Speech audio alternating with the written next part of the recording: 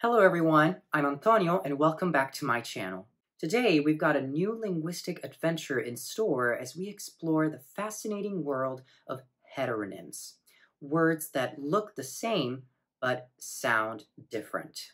Like this one, is it live or live? So before we jump into our list, let's quickly refresh our memory on what heteronyms are.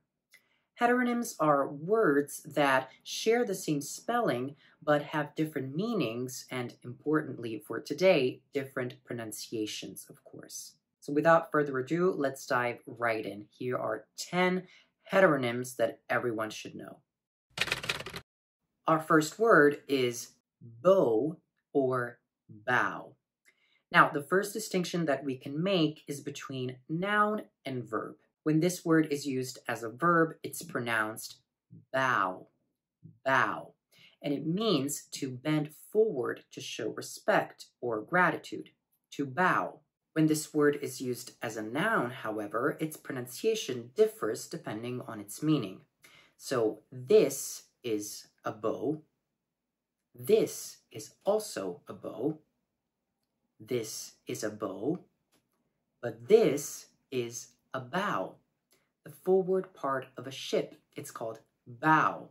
And of course, if used as a noun, this is also a bow, to take a bow or to bow, as we've previously seen.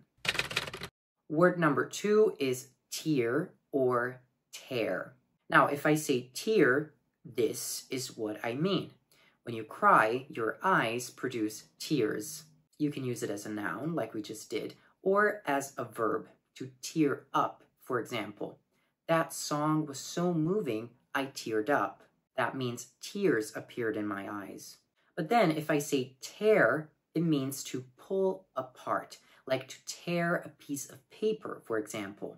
Of course, this can also be used as a noun. So, for instance, there's a tear in my t-shirt. Tear, tear. Let's go on. Now we have live and live. If I pronounce it live, it's a verb and it means to exist, to reside. For example, I live in Italy. If I say live, I'm using this word as an adjective and it can mean different things, like living, something that is alive. For example, I bought live crabs for dinner. That means those crabs are still alive. They are live crabs. Or, and I'm sure you're already familiar with this one, live, when talking about a performance, means that it's not pre-recorded.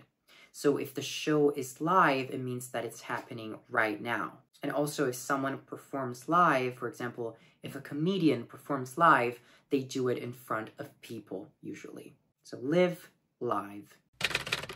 Another tricky word is bass and bass. If I say bass, I'm talking about music, specifically music that is low in pitch. So the bass on this stereo is too loud, meaning the low notes are too loud. A bass is also a type of male voice, so you have tenor, baritone, and bass, which is the lowest male voice type. A bass is also an instrument. This is a bass, and this is also a bass guitar. But if I say bass, what I mean is a type of fish. This is a bass. We have the sea bass, the striped bass, the rock bass. It's a type of fish. So bass, bass, two completely different things. Now let's move on to wind and wind. We all know what the wind is, right? The wind is air movement. But if I use this word as a verb, it becomes wind, to wind. And it means to twist, to curve. So, for example, I could say that the road winds up and down the mountain. So it makes this kind of movement, like a snake. It winds. It's a winding road. Now, let's move on. This word can be pronounced wound or wound. And if I say wound, it's the past tense of to wind, which we've just seen. So it has the same meaning, it's just used for the past, of course. But if I pronounce this word as wound, that can be both a noun and a verb, and we use it to talk about injuries.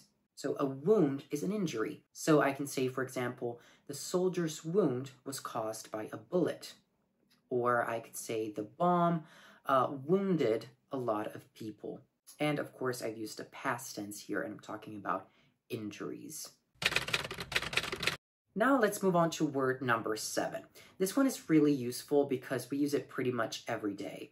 I'm talking about separate and separate. The meaning is the same. It's just that one is a verb and the other one is an adjective. If I say, I had to separate the boys from the girls in class, I'm using it as a verb, so I pronounce it separate. But if I use it as an adjective, like, we had to put the boys in 2 separate classes, I pronounce it as separate, separate, separate, separate. Then we have sewer and sower. If I say sewer, what I mean is a passage for waste. This is a sewer, a sewage system. If I say sower, however, what I mean is a person who sews. So a person who uses a sewing machine. So sewer and sower. Careful how you pronounce it. Now, this is another word that, similarly to separate and separate, has a different stress depending on whether it's a noun or a verb. If I say object, of course I'm talking about a thing. This chair, for example, is an object. But if I say object, I'm using this word as a verb, and it means to disapprove. So if I say, I object, that means I disagree. I strongly disagree, as a matter of fact.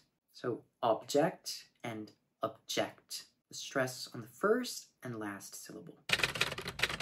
The last word for today's video is Polish and polish. The difference in pronunciation is subtle, but they have 2 completely different meanings. Polish, which is also spelled with a capital P, is a nationality. A Polish man is a man who comes from Poland. He's Polish. Polish, of course, is also a language. The language spoken in, you guessed it, Poland.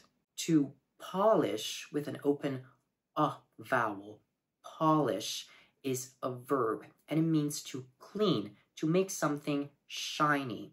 So, for example, I could polish my table.